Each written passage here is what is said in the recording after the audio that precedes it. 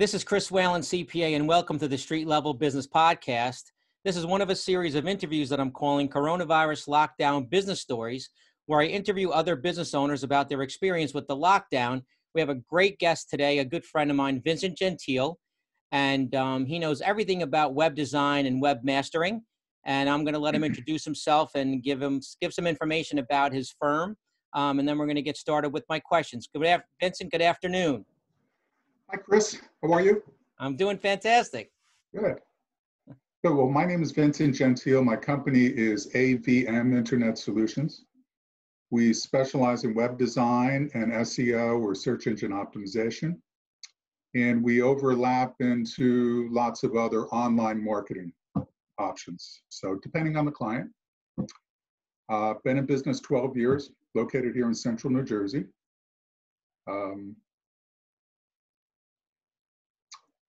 Most of my clients, I would say, are right here in central New Jersey, but I do have a few niche markets where we market to pool and spa retailers. So those clients are in different parts of the country, all throughout New England, Florida, and California. Right, everyone should remember that Vincent can handle any clients in the continental United States, or I'm sure Alaska and Hawaii.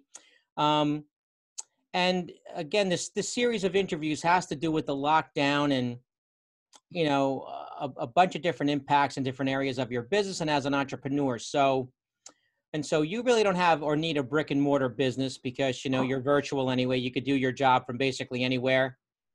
Like I know this morning you're on the beach in Key West working with your notebook computer. So do you have any initial lockdown comments? Like, did you have any inquiries from clients related to the lockdown for any reason that came about that surprised you? Was there any nervous calls, or just give me some insight on that, or has it been status quo so far? Initially there was a lot of changes because everyone wanted a COVID-19 statement on their site.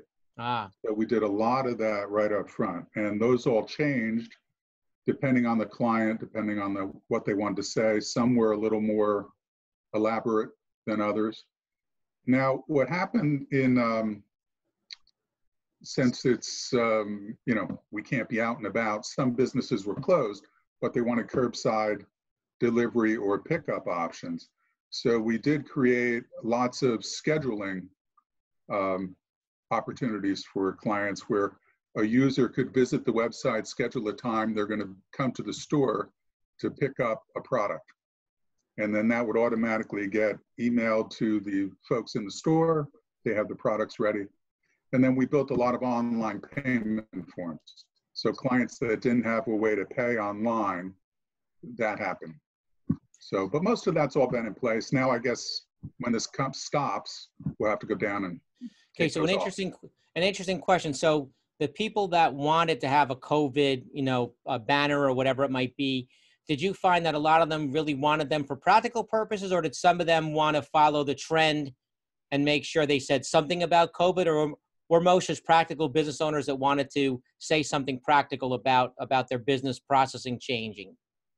Well, I think it was a little of both, but I think in many cases they were worried that customers would not know that they're open.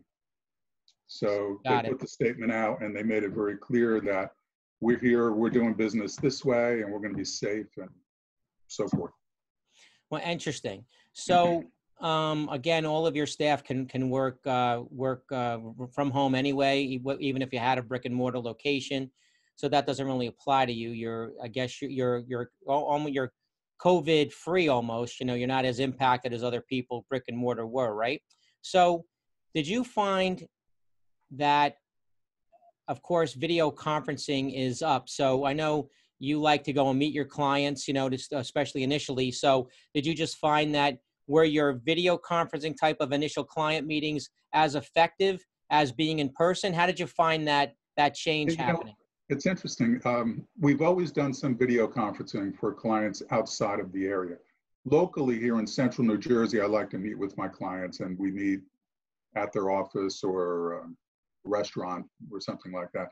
But now with Zoom is great because we can really have a great meeting because I can show the client, they can share my screen and I can show them all the reports. I can show them screenshots. I have a large arrow on the mouse where I can scroll around and highlight different things. And so it's got, the online meetings are almost more effective sometimes because we're Right, I both in our agree own with, environment. I mean, I've done, of course, a lot of video conferencing over the years, but especially now, like screen sharing we were talking about. So I'm going over financials or tax returns. Let's say a couple's in front of me usually, and I have my big screen in my office, which I can pull out. So that's pretty effective, and I use it. But now, it really helps me. I can pull up a certain page of the tax return. Everyone can see it on my screen. I can highlight certain lines. So it makes sure they're really focusing on it. So it definitely, I can see there's almost going to be times where I want people to have notebooks in front of them when I am sitting with them physically. Right.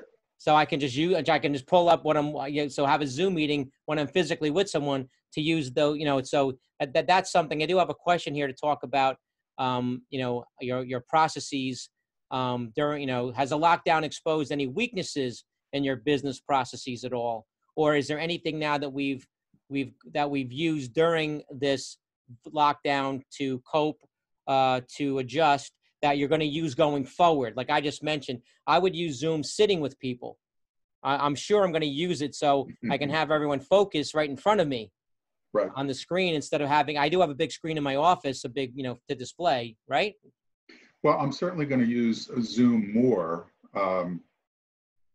because you can have a very quick meeting and effective meeting. There's some great tools for highlighting things on the screen, circling them, so you can really zero in. So we'll continue to do that. I don't know if there was any weaknesses because the way my revenue stream, I have several revenue streams. So when one falls off, hopefully the other one increases. Nobody expected this to happen, but so I don't know if there was a way to prepare for that. But that's always been my model, is to have several revenue streams so you have consistent revenue coming in across the board.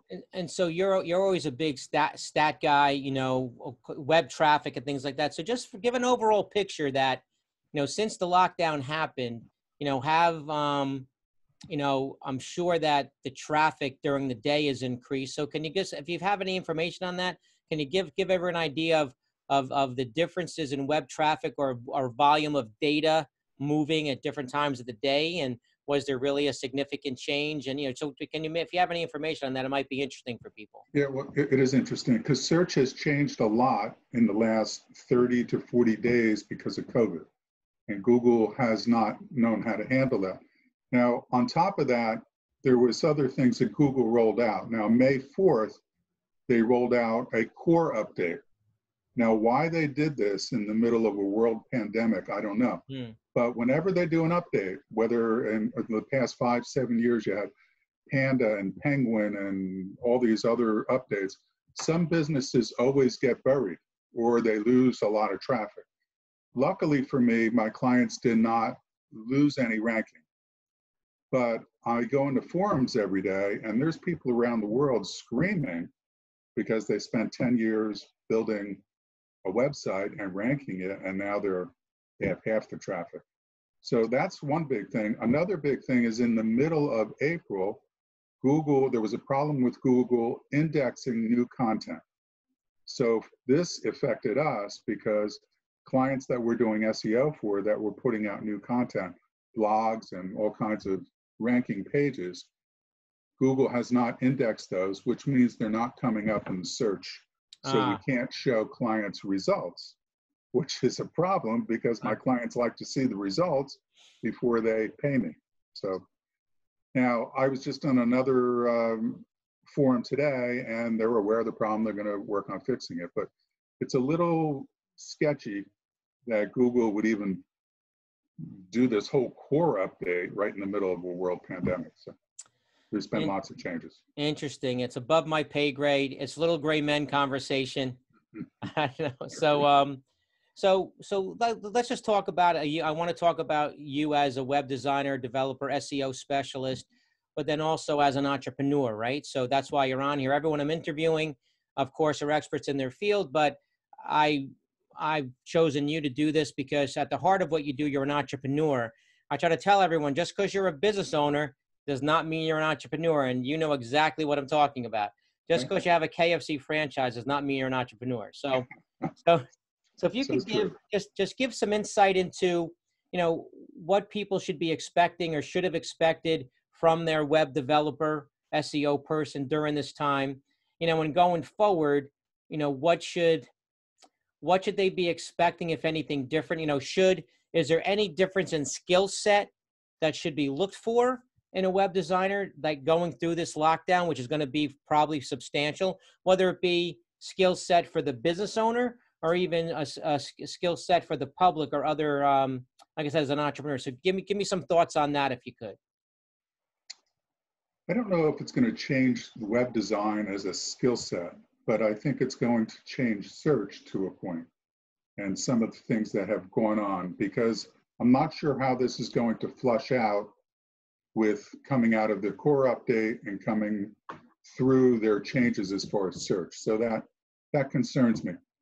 I think going forward, there's going to be different opportunities. There's going to be businesses going out of business, which is going to make opportunities for other companies to go in and create new businesses. Right. So we're going to come into play in helping in all those different ways.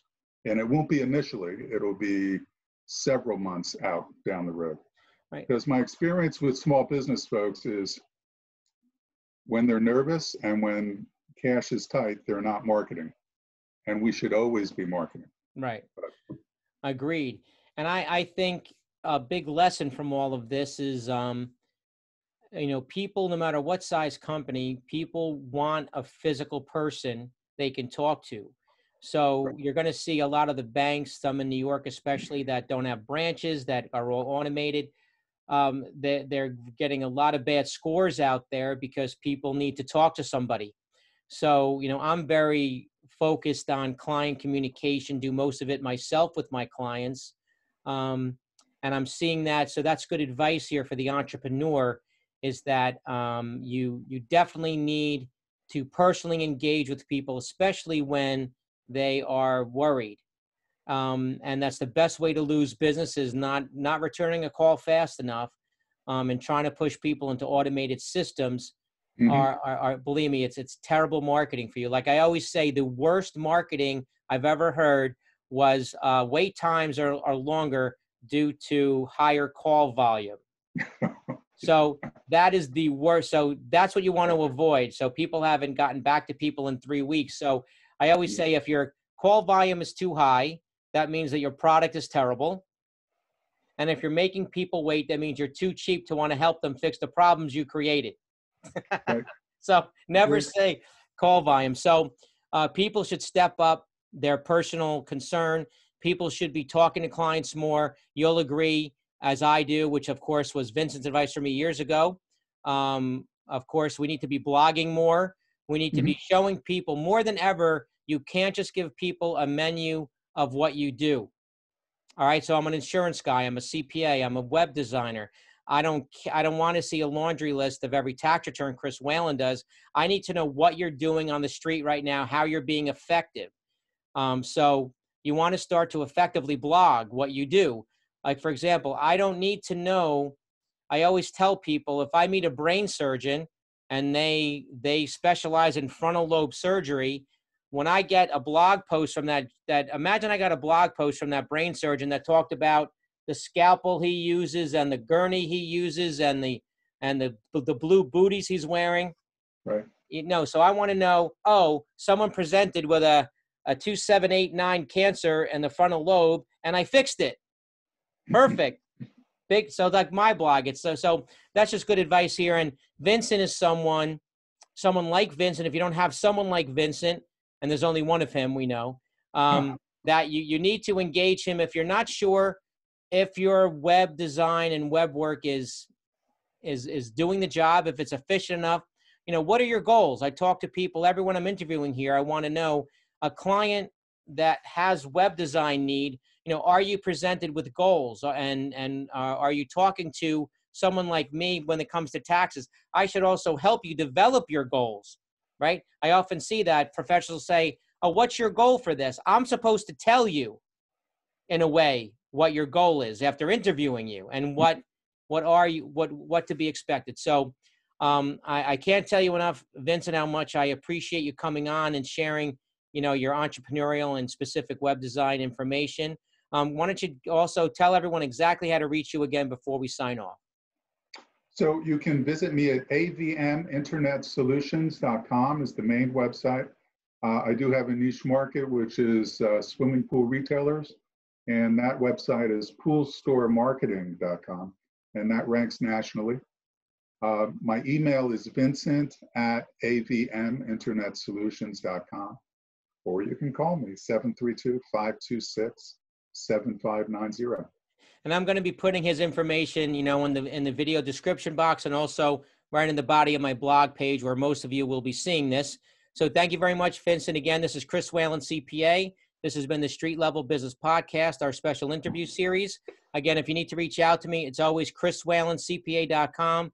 Plenty of ways to reach me there. Contact me, write to me, call me anytime, or email me. Vincent, thank you very much. And hopefully we're going to follow up with you maybe towards the end of the year as this plays out to get a little more insight, a little post-mortem on what's gone on. Very good. Thank you. Have a great day, everybody. Okay, you too. Take care.